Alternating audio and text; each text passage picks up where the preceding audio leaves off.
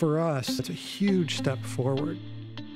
You know, in many ways, we've been working on this for 8 years.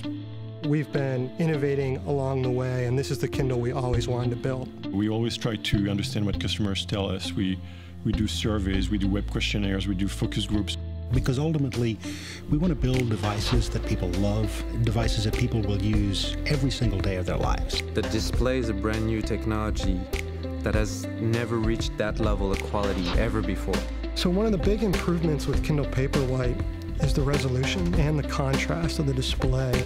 A better screen that's got more pixels and more dots on the screen that allows us to create finer fonts. So whether it's in Cecilia or whether it's at Baskerville and you're looking at the K and the stroke of that K, we've had experts detail out and tune every piece of that. It helps with text being crisper. It helps with images being crisper as well. We push resolution, we push contrast, we're introducing this front light.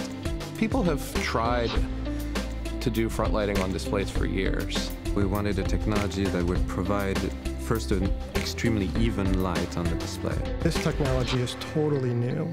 The light actually projects towards the text on the page, and it's reflective just like a book, as opposed to LCD displays where the light shines in your eye, which isn't optimal when you're staring at it for long-form reading. The light guide here is basically an optical fiber that's been flattened out into a sheet that's capturing the light and transmitting it across the surface. If we look at it from the side, the light gets captured in this film. So this is how it's guiding light like a fiber optic, and it's bouncing from one end of this film to the other. The magic of the technology is that by printing features in different places, it comes out and shines off the display, and then from the display it reflects back up. So by adjusting the pattern as you go from one end of the display to the other, you can get an even amount of light coming out at every location. It's actually very hard. We had to go many hours into dark rooms to pick LEDs. We actually looked at samples and looked at, for this batch, here's the best LED that basically matched those characteristics of very white, very neutral color.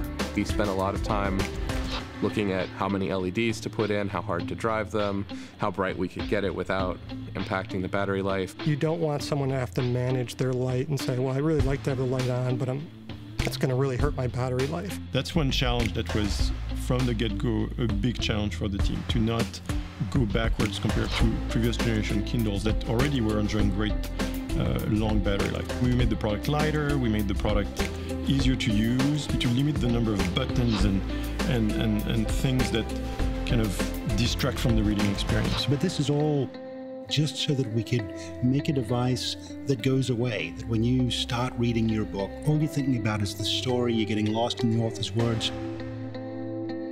This is what we always envisioned, and we've been patiently inventing behind the scenes and working towards this day.